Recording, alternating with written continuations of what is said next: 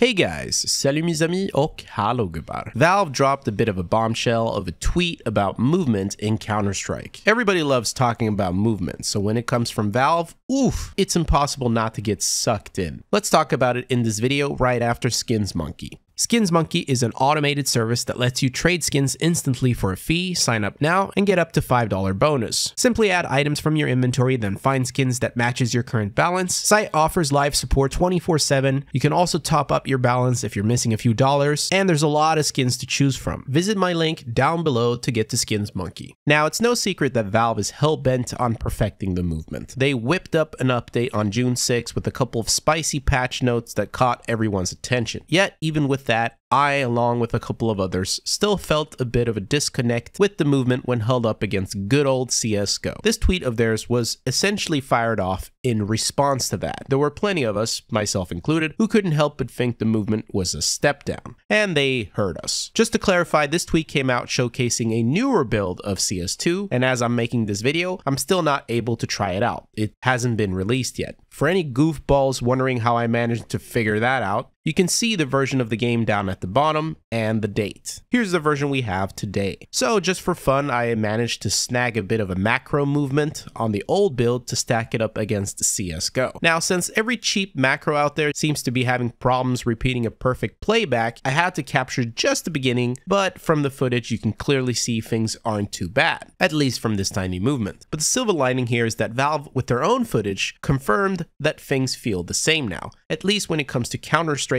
and jiggle peeking. Gone are those skepticisms, and that's good. But in my humble opinion, I don't think a ton of people were up in arms about jiggle peeking or counter-strafing in the first place. Those weren't really the main points of contention. The crux of the issue with movement in Counter-Strike 2 was never really the X-axis, but it comes to light when you're crouching and jumping around. I've mentioned before that movement doesn't feel as consistent and responsive, but okay, maybe that wasn't a good way of describing it. A better way of saying it would be, I feel like a sumo wrestler in CS2. Just jumping and crouching feels like trudging through a swamp. It's not good. Here's me goofing around in CS2. You'll notice sometimes when jumping or crouching or just going over small ledges that my player model has gained some weight.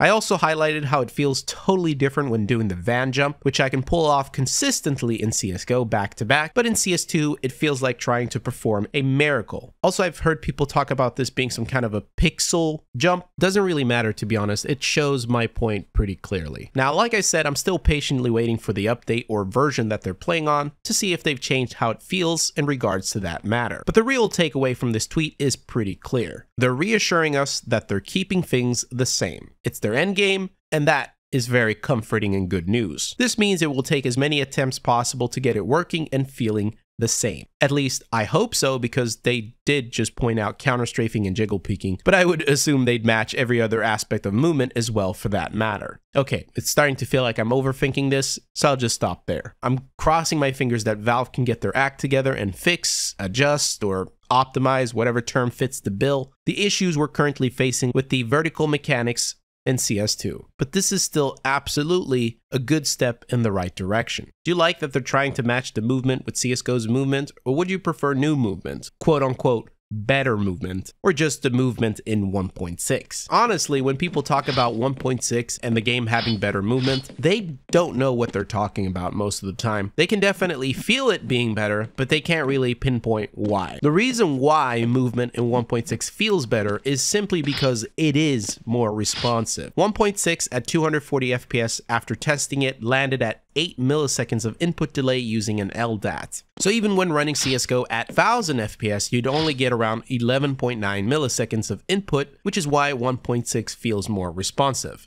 And yes, you get less input delay in CSGO by increasing your FPS and using a higher refresh rate monitor. But that's pretty obvious. Take care, guys. Peace.